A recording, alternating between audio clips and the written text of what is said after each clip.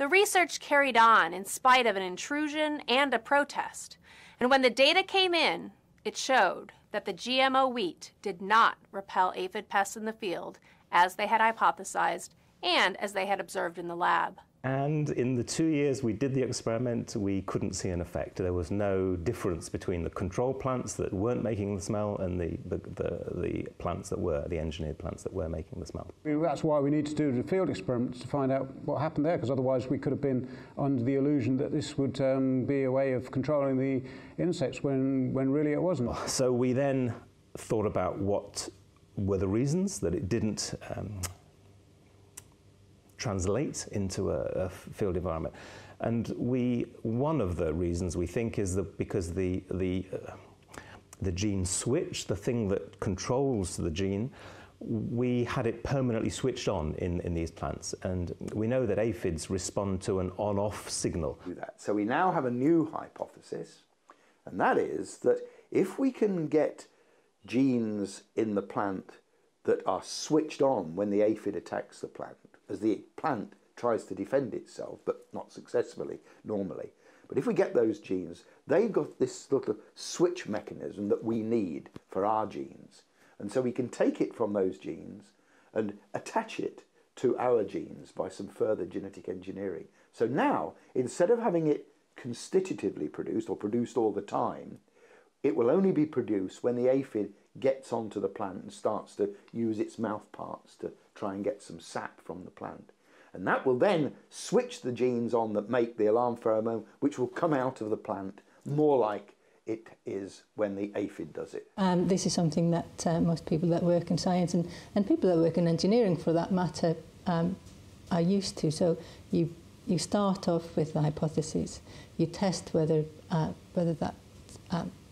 your hypothesis is correct, and then you learn from that. Well, we have to stay objective as a scientist. That's your job, is to evaluate something. You have a hypothesis, you gather the data, and you see whether your data fit the hypothesis. Our hypothesis was that we could reduce aphid populations by using this. The data didn't support that, and so we had to go along with the scientific method and say that's what we found. But we have learned things along the way. But obviously, part of my motivation of doing this project was the hope to find a new, more sustainable way of managing aphids in crops, and so naturally it was disappointing, but I had to try and stay detached from that, and you need to stay objective as a scientist and truthfully gather your data and go where the evidence leads you.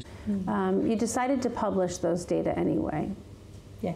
Why did you decide to publish data that were inconsistent with your hypothesis? Because it's important that people know the results of the experiment. Because if someone else comes along and wants to do the same thing, they need to know what we've already done, so they're not reinventing the wheel. That's important. But also, it's important for people to know the results, and that's what we said when we started this experiment, that we wanted to find out whether it worked, and then we would tell people whether it worked, and that's what we do. So let's distinguish between an experiment that succeeds in forming a conclusion. So the experiment worked, it went to term, we saw the results, they were valid, and we could make a conclusion. And the conclusion was, in this case, the aphids weren't being repelled. And that's different from having an experiment that has a conclusion that you don't like. And this is what we had. We had an experiment that went to term, we concluded, and okay, it wasn't the conclusion that we wanted, that we hoped for, but it was an important conclusion because it stops this whole process being repeated again if you can publish the results. So why do you think that the Whiffy wheat case is such an elegant case to look at in terms of understanding how science really works? Because we've had scientific integrity all the way through the project, so we haven't had any preconceived notion about what types of technology wouldn't work, and we did the experiment, we collected the data, and we reported the results completely truthfully on just reporting what we found.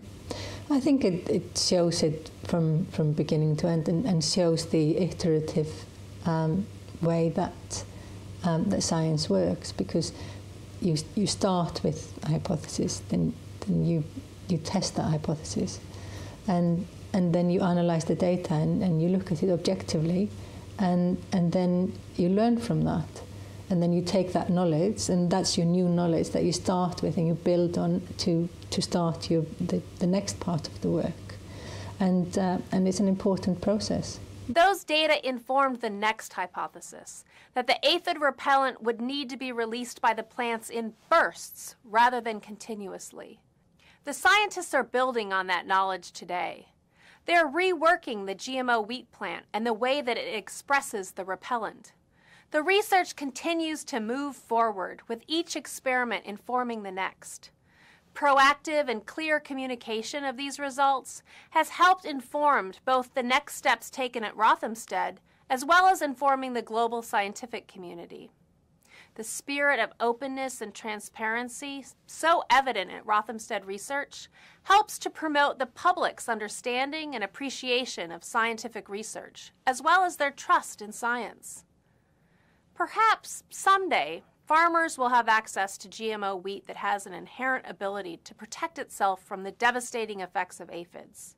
But for now, researchers at Rothamsted continue to grow our understanding of aphid-plant interactions, the expression of genes in wheat, and the potential to use GMOs to control aphids in a manner that has less negative impact on the environment.